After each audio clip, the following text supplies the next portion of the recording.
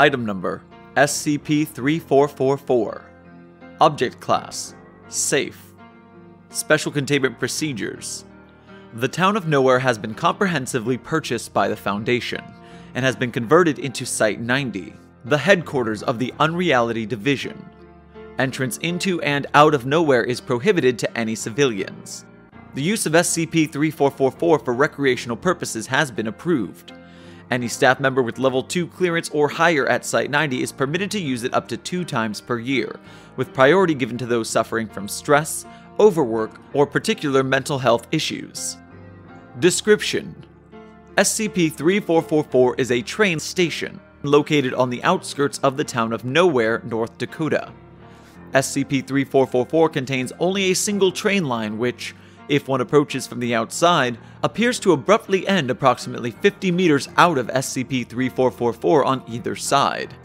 Both externally and internally, SCP-3444 is decorated in a design reminiscent of a 1920s Art Deco style. Several signs throughout the station are emblazoned with the word Nowhere. A small digital monitor is present over the platform, constantly showing the phrase, "Going Anywhere." SCP-3444 manifests at 12 a.m. each night. Should no human enter it, it will demanifest 1 hour later. Should a human, mammal, enter it, a golden event will begin. This results in SCP-3444 immediately disappearing to outside observers, before remanifesting at a variable time several hours later. To the observer within SCP-3444, the golden event progresses thusly. A 484-type locomotive attached to a single 1920-style carriage will abruptly pull into the station. The locomotive and its carriage are hereafter referred to as SCP-3444-1. SCP-3444-1 is painted entirely black, except for the words Midnight Train, painted in white upon the side of the locomotive. The entrant into the station, hereafter referred to as the subject, will then be affected by a cognitohazardous effect. This effect compels the subject to abide by the script which governs the Golden Event and the Silver Events. The effect is mild to begin with, but intensifies in strength throughout the course of the Golden Event. A subject without cognitohazardous training ordinarily remains lucid until midway through SCP-3444-3's Silver Event. The subject will enter the carriage of SCP-3444-1. SCP-3444-1 will then proceed to leave the station. Once outside, it will become apparent from the significantly altered surroundings that SCP-3444 and SCP-3444-1 are now located in an entirely different locale, believed to be a different dimension. After approximately 5 miles of traveling, SCP-3444-1 will pull into another station, which is apparently identical to SCP-3444 except for the absence of the digital display, and with the signs displaying the name Nowhere instead displaying the word Origins. This station is henceforth referred to as SCP-3444-2. SCP-3444-1 will then stop, and will not resume its journey until the subject has alighted, left SCP-3444-2, entered the surrounding locale, and returned onto SCP-3444-1. Within this locale, the first Silver Event, henceforth referred to as Silver Event A, will occur. Each Silver Event involves the subject being compelled to act as the protagonist in an elaborately acted cinematic scene.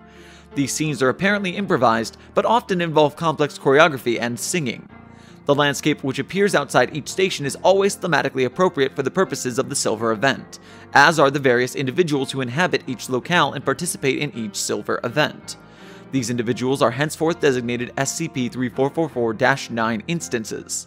The landscape onto which each station opens and the nature of each Silver Event vary from subject to subject, often incorporating details from the subject's memories. The combination of all 8 Silver Events in each Golden Event together appear to form a broad narrative, the details of which can be found below.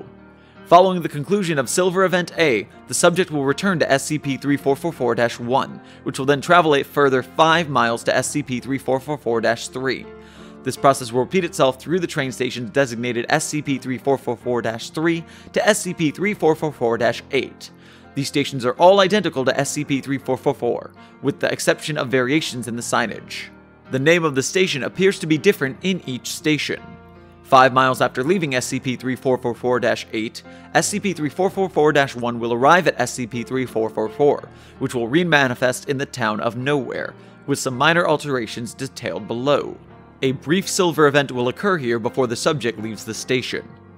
The cognitohazardous effect will then be removed from the subject, and SCP-3444 will demanifest. References to SCP-3444 first appear in October 1927, when an article about a disappearing train station appeared in the Capital Journal. The anomaly only came to the attention of the Foundation in 2003, when it was stumbled upon by researchers noting strong fluctuations in the area's Hume field. Below are details of SCP-3444-2-8, as well as the silver events taking place within them. Each experiment log gives an account of a particular subject's experience at a particular station. A brief summary of the events in the rest of the stations they visit is included in each log.